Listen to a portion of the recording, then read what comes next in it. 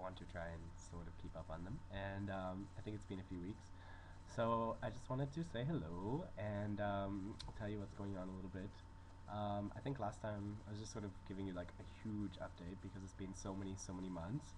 And I hope you can hear me because I know that my laptop isn't the best for sound. This is my new haircut, by the way.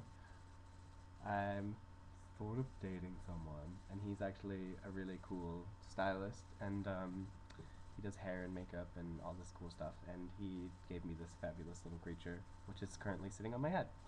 And I don't know, you can do lots with it. So yeah, anyways, things have been going really good, and lots of new projects coming to me. Some commercials and some set design and some costume design for some West End plays has come up, and that's really exciting. One of them is for Hedwig and the Angry Inch, and I have always loved that since I was younger. So to be involved potentially in the costume design for it is amazing. And I've already done all my sketches, and I'm meeting with them tonight, and they're really excited to work with me. So I'm really happy. And I love James Cameron Mitchell, so I'm like, can I meet him?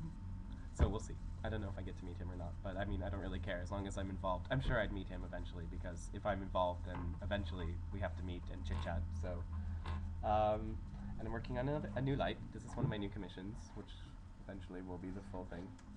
God, what else? It's been a while. It's like getting out of the bloggy habit, I guess. I'm like, I'm nervous. I don't know what to say.